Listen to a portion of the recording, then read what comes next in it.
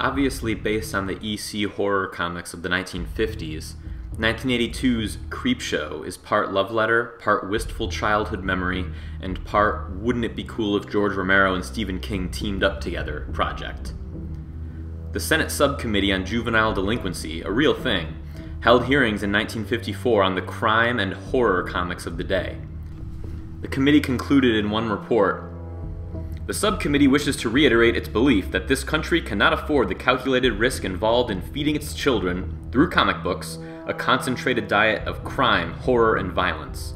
There was substantial, although not unanimous, agreement among the experts that there may be detrimental and delinquency-producing effects upon both the emotionally disturbed child and the emotionally normal delinquent. Children of either type may gain suggestion, support, and sanction from reading crime and horror comics." Entire books were written in the 50s warning that comic books were the direct cause of juvenile delinquency.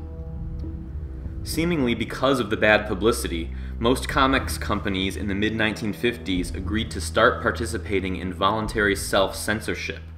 The horror comics of the early 1950s were gone, but for in the minds of the impressionable juvenile delinquents, who would go on to be the main creative influences of the next few decades. Stephen King, the writer of Creepshow, had already written Carrie, Salem's Lot, and The Shining.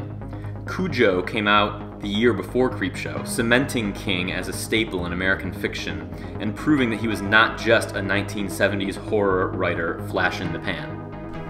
King wrote 3 of the 5 segments in Creepshow. He starred in a segment, The Lonesome Death of Geordie Verrill, an obvious reference to the Bob Dylan song, The Lonesome Death of Hattie Carroll. King's son appears beside Tom Atkins in the Frame story. That's why God made fathers, babe. That's why God made fathers.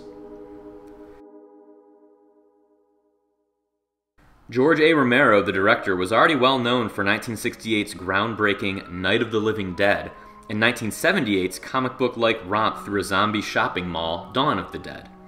The year before Creepshow, he wrote and directed Night Riders, a non-horror film starring a young but already permanently balding Ed Harris. In Night Riders, the characters themselves confront Romero's own perennial dilemma.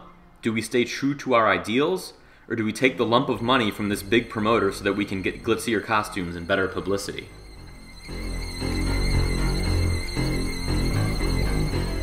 It's no surprise that Romero felt a kinship with the creators of EC Comics.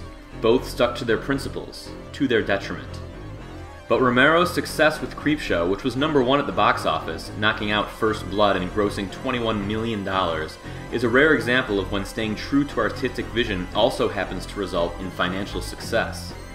And indeed, the success of Creepshow allowed Romero to create and produce the television series Tales from the Dark Side, which aired from 1983 to 1988.